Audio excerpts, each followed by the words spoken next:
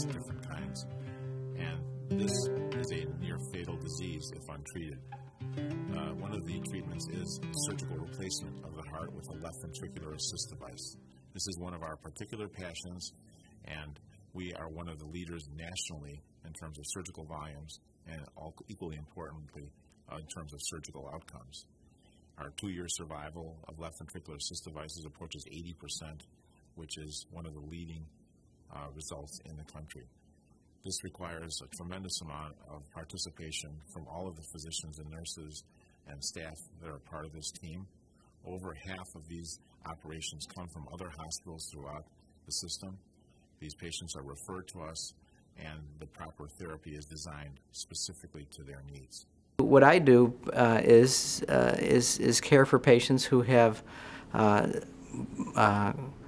simple blockages of their heart who may need a bypass, or complex patients who have a variety of ailments to the heart, whether it be infection inside the heart, whether it be a heart that's failing for which they need a heart transplant, or someone who is not a candidate for a transplant. We now have the ability to implant heart pumps that take over the function of the heart.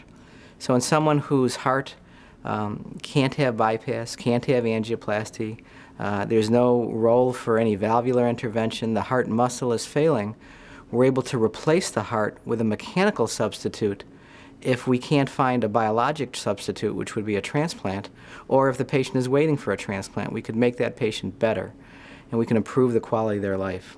The continued growth of our left ventricular assist device program and our heart transplant program is predicated on outstanding outcomes. When you mention experience equals quality, there's no question that the more experience we have as a center, our quality continues to stay at the highest level. Every year we have a Christmas party for all of the survivors of left ventricular assist devices and heart transplant. And the first year we had this party 15 years ago, we were able to have it in the lobby of our office.